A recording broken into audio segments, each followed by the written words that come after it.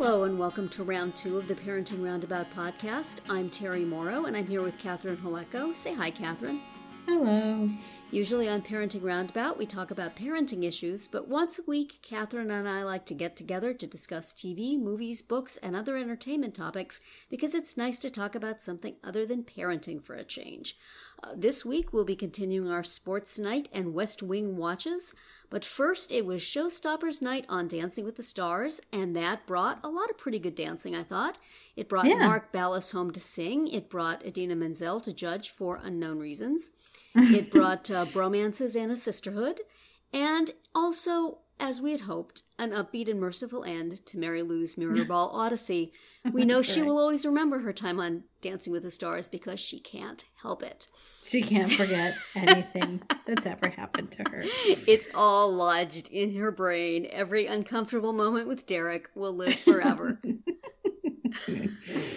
It's hard not to think that her joy in the samba there tonight was somehow she knew she was going home. It's like somebody tipped her that, have a good time, sweetie, it's your last one. And she was like, yes! Yes, I'm going to enjoy it. She seemed happier and more enthusiastic tonight than she had.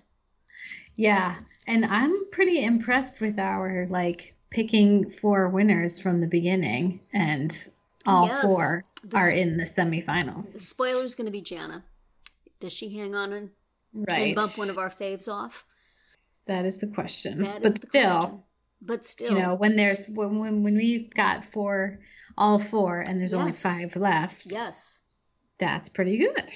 We did good, and they were charming and good from the beginning, and really, from a crop that didn't look that impressive at the beginning.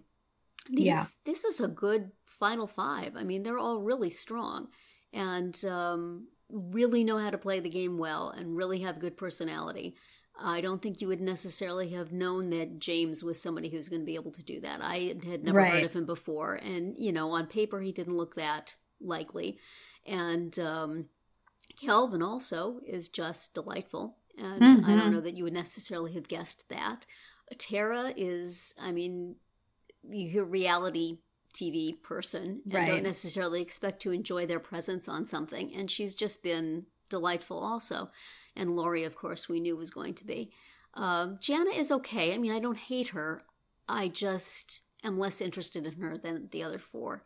Right. I don't have a ginger problem with her. I did.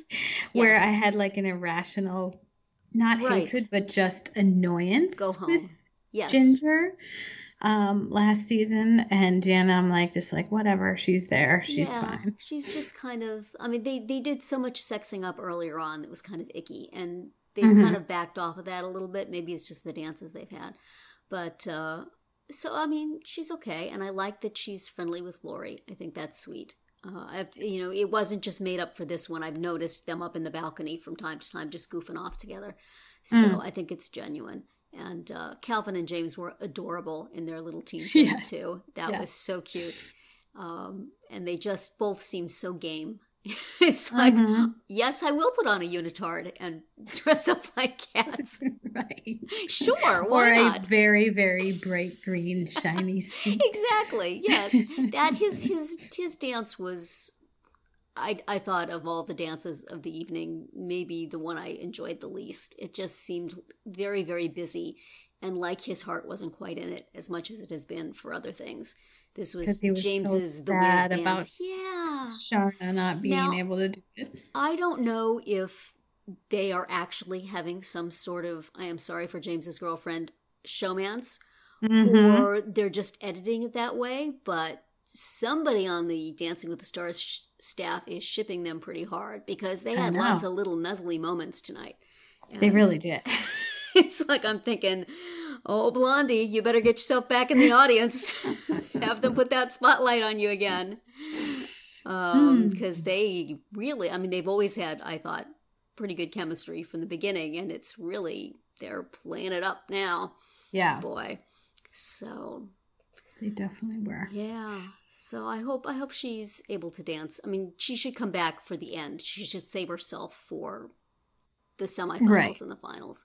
she shouldn't, blow it on the little whiz number. But right. Jenna is perfectly fine for that, and I don't think he's in any danger in not making the finals. So I enjoyed Lori and Dal's dance a lot. I like that number from Chicago anyway. And yeah. But I don't. And then she's like, "Should we ask my mom?" But then he was just like, "No." He's so like snarly. Come on. Yeah. What happened to Mr. Weepy Emo Val from last week? Yeah, exactly. He was no longer. You don't suppose that wasn't genuine, do you? Could it be? But it's like, she did very well. Somebody had to tell her, don't smile. This is not a dance that you smile for, because she kept accidentally smiling and then stopping just because those smiles want to come out. She can't help it. She is who she is. But I'm not really sure why we need to have a dance in which she has to be sexy. For an adult, I could see you saying, hey, bring out this side of yourself. It's a natural part of you. Here, let's play it up. But she's 16, and she's a very young 16. She's a gymnast. Right. She's gymnast 16, which is like 12. So why do we have to do? Really? Does she have to? I don't know. It was a great dance, and she did it amazingly. Some of those lifts and flings around and stuff where she was just kind of like who was it? Tom said she was sticking to him like Velcro. Right. Those were awesome. But, I don't know. Well, I mean, you could argue that if it's a tango, it has to be sexy. I guess then, does she have to do a tango? At some point, I guess she does have to. But I just don't really need her to have to be sexy. And if it embarrasses her, which it clearly does, I don't think that's made up. I think she's just like, ooh, boys, Right. This is not something that's in her wheelhouse. So, but she did fine, I thought. Other than the occasional smile breaking through, I thought she did very well. Her facial expressions were pretty good. The wink was very well timed. And yes, I did catch that, even though I was going very quickly through all of this. Well, she had the serious face, and she did this wink, and then she smiled, and it's like, I did see the wink. Yes. That's not appropriate. But anyway, she was adorable, and it was a wonderful dance, and you're like exponentially better than the one that Jenna and Gleb got a 10 for, all 10s for. Yeah, there was many. I don't think anybody got anything less than a 9, right? That's right, yeah. It was all 9s and 10s. Yes, and in fairness, everybody did pretty good. I thought even Marilu did really good for her. I thought dance was really enjoyable. And Tara's dance, I thought she got all 10s too, right? For her, not really a Charleston, because she can't do a Charleston, but in the spirit of a Charleston. Right. I honestly can't quite remember because there were so many that were. Yeah. Everybody was doing well tonight. Everybody was getting high scores. And that's okay. And then they did the team dances, which I thought were pretty good. The Marilu and Tara had the everything including the kitchen sink dance. Right. The fake skirt. Yes. Thing, and yes, they did. That was we have gone to the back to the big box Otrix, and we are going to bring them all out. There was no glowing body paint, but maybe under their dresses. You never know. Just about everything. if things weren't going well, they would have turned off the lights. And yes. But yeah, though they were fun, and I mean, I know the Lori and Jana one was very rivey. Your favorite. Your favorite genre. That was definitely a So You Think You Can Dance number, because it was it's a dance about domestic violence. And it's, okay, can we have a dance about dancing? About happiness? About There's fun? An idea. But, I mean, I guess Jana has had a personal story of bad marriage. So, it all fits in her journey, I guess, if we must think of this show in terms of a journey. Oh, yes. It fits with that, but boy, did it would have fit right at home on So You Think You Can Dance, where they dance about tragic things all the dang time. Right. So, let's see, is there anything else on there we need to talk about? Julianne had remarkably normal hair.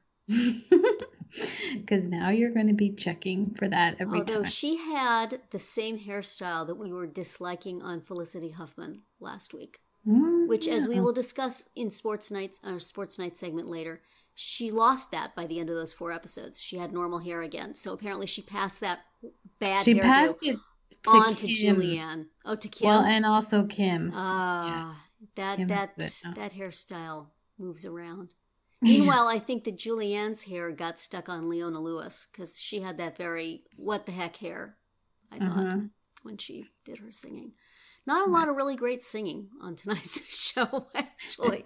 So when they did that dance to Falling Slowly, it was a beautiful dance, and it's a beautiful song, and oh my gosh, was the singing awful. Flat and could you just spring for the recording? Please, just spring for the recording. And even Idina Menzel, who's a great singer, I thought didn't sound so great. So I couldn't watch that one. Yeah, that was a good one to fast forward through. I muted it and watched more of West Wing tonight. So next week is the semifinals. Yeah. So does that mean next week one person goes home or 2? I can't remember the structure of this show. I have watched so very many times. Are there 4 people in the last episode and then one gets eliminated and then they do a bunch of stuff? Or... I feel like, well, I don't know. I feel like they might eliminate 2 next time, but they didn't really say that. They did not. So maybe not. I don't know. I hope that it's Jana that goes home and that Tara, Calvin, James, and Lori are our final 4. But I would not feel terribly sad if it were Tara, because I think she's done a great job, and I think she's done a perfectly respectable job, and I think I would like my final 3 to be Lori, Calvin, and James. Okay. And so either one of the other. I agree with that. Home. Yeah, those seem to be the 3 that have the most potential. I think that I've enjoyed their dances the most. That they seem to have the whole package the most, and the best choreography, and Jana could very well sneak into that final 3. Knock off Calvin, I would guess. But I hope not. Could see that. I hope not. But yes, I think James and Lori are pretty much of a lock, as much as there ever is in this show, because who knows how they count voting and who votes. But my sense is that those 2 are pretty safe, and that Jana is the spoiler for any of our foursome and threesome that we would like to see. Just because somebody must be voting for her, right? Well, she's always in the bottom too, but she keeps on keeping on. She keeps on. She gets good scores from those judges. She gets good scores, yeah. She's paying them off well.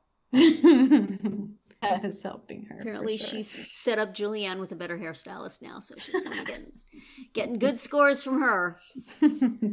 Anyway, on we go to our sports night marathon, which this week we watched The Sweet Smell of Air, Dana Get Your Gun, and The Crowd Goes Wild, and Celebrities. In this foursome, we see really sort of the beginning and the end of the almost Dana-Sam romance arc. And, okay. Well, he left at the end of... I know, I saw him leave, but I didn't know it. Well, yes, I'm not 100% sure he does not come back. But this is the end of the immediate arc of that, with him leaving. And did you know when he was telling her he was going to stay that he was going to leave? I didn't, no. I did notice, or as what does Josh Molina say, I did bump on the fact that he gave in so easily. Yeah. You know, that she's like, stay, I want you to stay for one more night, and he kept saying, no, I'm going on vacation, and then fairly quickly he said, oh, okay, I'll stay. Yeah. And I thought, oh wow, I didn't expect him to do that. Yeah. I just didn't think that was in his character. Right. And it happened so fast. And then it turned out, obviously, that he was at the point where he said lying. That, I remembered that we see him leaving. But,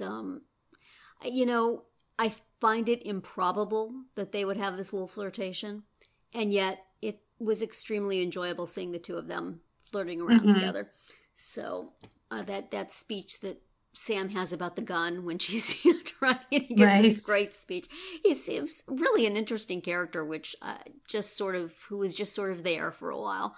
But I enjoyed it. And with the end of that, we then have the start of the Jeremy dates a porn star arc, which kind of runs a close second to the dating plan as maybe bad ideas. Well, go back for a second because So after with the one where Sam leaves, that was the third one of the four that we watched? I believe that was, and the crowd goes wild. So they never show Dana say, being sad or mad or anything about the fact. She just came back in the next episode with better hair. Yeah. So apparently she drowned her sorrows at her hairstylist and just said, these things falling in front of my face are driving me crazy. Really annoying. And I got this lump in the back of my head. Whenever I sit in a high back chair, it bumps up to it. Can you just give me simple straight hair? And she's a new woman.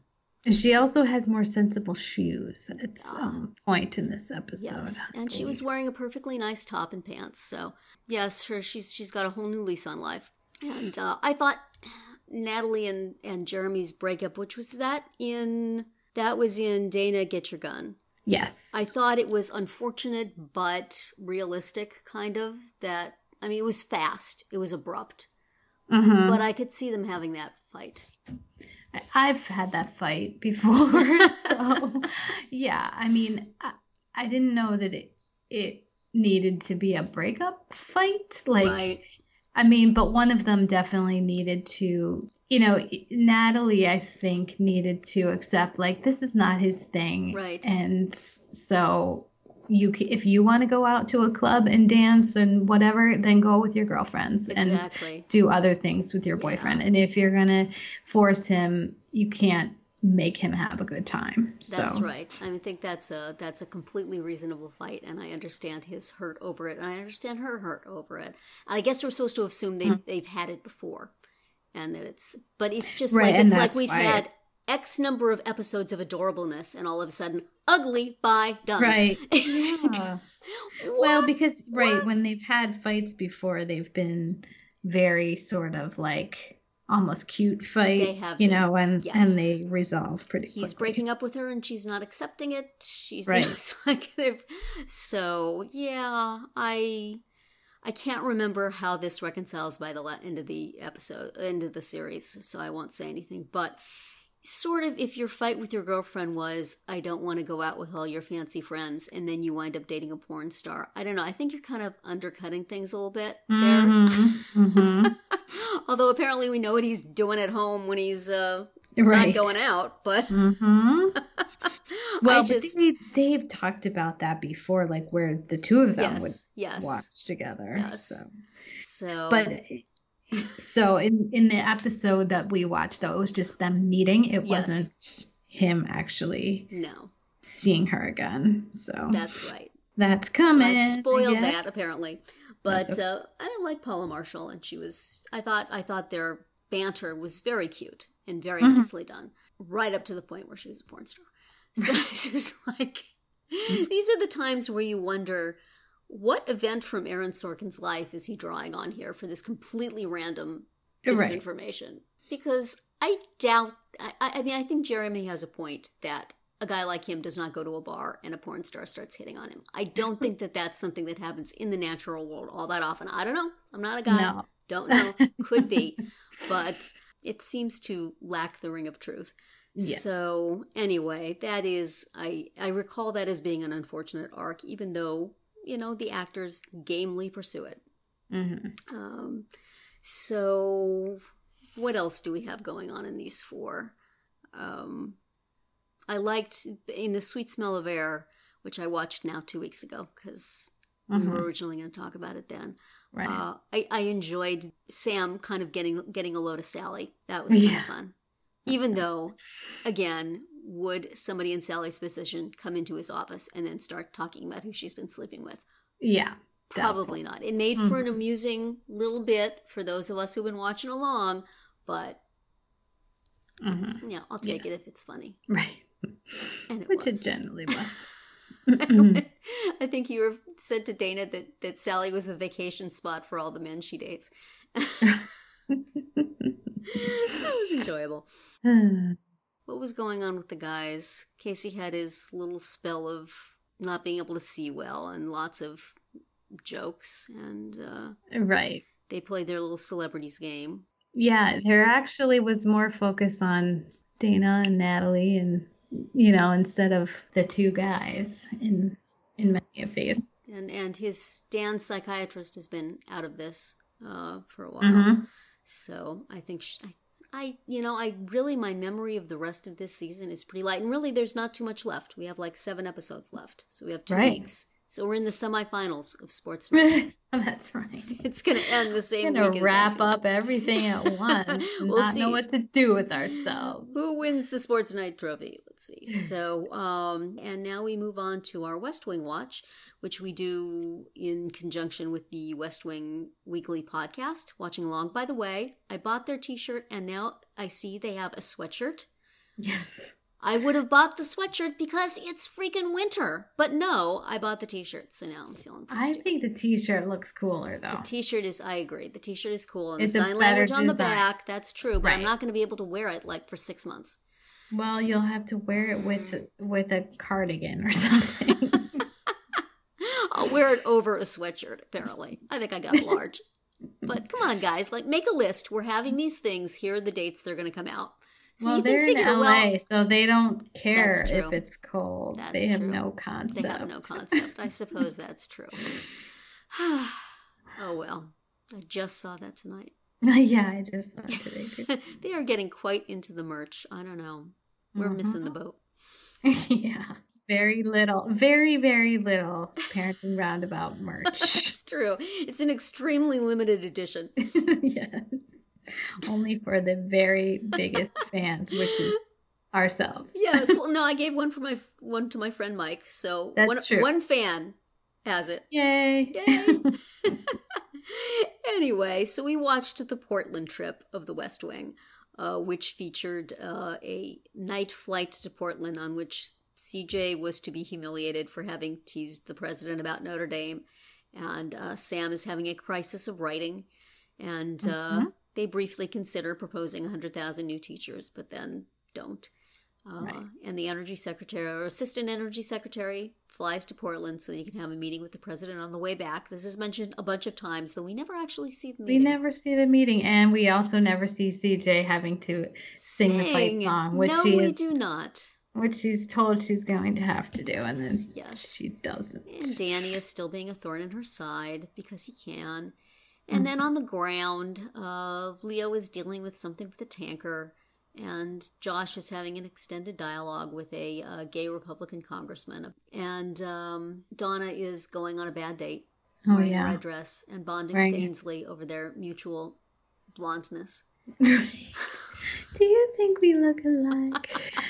I thought that, this episode had so much compromise, so much like we're going to have to hold our nose and do this because it's better than nothing or because it's the only way things get done. And it was sad to watch, because it's, that's what happens. And, they have these ideals and they're going to let Bartlett be Bartlett. But in this one, he is really not allowed to be Bartlett. Oh, no. Yeah. And also Leo saying that he likes to go out there and he needs somebody to bring him back, which is, I think, what we talked about like 5 or 6 episodes ago. And weren't they just going to let him be out there? Yes, they're back to bringing him back. Yeah. Just Toby gets to steer him back to the center of the road this time. Right. But so with the good point it was just kind of sad, because it was sad for the characters and it was sad because, it's reality. Yeah, that's true. But I thought, in the light of what's happening today as people are listening to this, the end of a particularly difficult election circuit, which is probably going to then turn into a particularly difficult 4 years for whomever. But I thought that the congressman's declaration that, not all of your life has to be about one thing about you. That, we hear a lot about, well, all women have to vote this way because of women's issues, or different groups having to vote a certain way because of one thing about them. And it's so much more complicated than that. Right. There are so many issues, and this campaign has been made to be very, very black and white. And there's still reasons why people vote that have nothing to do with things that everybody's talking about, but have to do with other things in their life that they feel strongly about. So I thought that I always think of this episode. Yeah. When things like that come up, So I liked that about it. Yeah. Yeah. I think that's a great point and a great connection to the craziness that we're living right now. Yes. Oh my gosh. Anyway, anything else you wanted to say about this particular West Wing? In terms of the podcast, they had several guests. Yes. They had one to talk about the gay marriage issue. They had one to talk about the military. So yeah, they continue to bring in interesting people whenever they can. And it does kind of crack me up. They're like, well, I wanted to know more about blah, blah, blah. So I called up. Like as if that person was just waiting by the phone for their call.